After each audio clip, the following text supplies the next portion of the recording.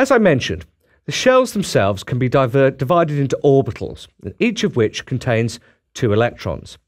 Orbitals are characterized by a shape that's produced when the region surrounding the nucleus is plotted, in which it's typically regarded that a 95% chance exists of finding the electrons.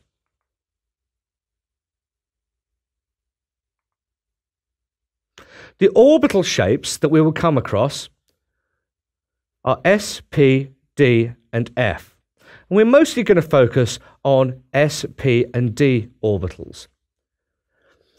The analogy to use is that each shell unlocks, if you like, an additional orbital type. So in other words, for the first shell, you can only get the S-type orbital. For the second shell, you can get the S and the P-type orbitals. And for the third shell, you can get S, P, and D. And for the fourth, it's possible to have access to all 4. Bearing in mind, each individual orbital can only contain 2 electrons. And we'll talk about this in more depth a little later.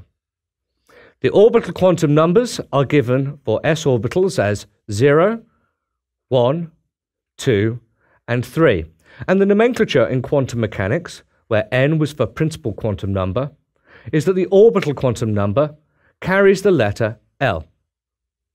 So, as we will see, it's possible to actually assign the specific designation of an electron just using quantum numbers.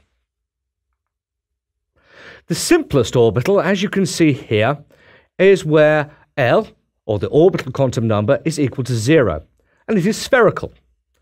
Here you can see 3 particular types or shells of orbital, the 1s, the 2s, and the 3s. Each of these is spherical, but as you can see, each of these is of a different size. As, of course, we move further away from the nucleus, of course, the electrons themselves, or the probability of finding them, is also more distant from the nucleus. Also bear in mind it's spherical, and so the X, Y, and Z axes there demonstrate the 3-dimensionality of this species and the fact that there is a 95% probability of finding electrons within this region. Note, of course, that if you go back to the basic quantum mechanics, the theoretical chance of finding an electron in the nucleus is, of course, 0. So, going from left to right, 1s is a s orbital, which is a spherical orbital, which actually stands for sharp rather than spherical, which is rather counterintuitive. The 2s is an s orbital in shell 2, and the 3s is an s orbital in shell 3. And each of these, the 1s, the 2s, and the 3s, can formally contain 2 electrons. You just completed your first video of the world's best medical exam preparation.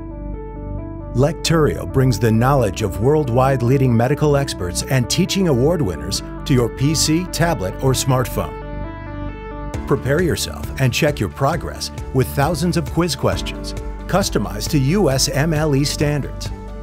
And the very best, you can get in touch with our medical experts personally.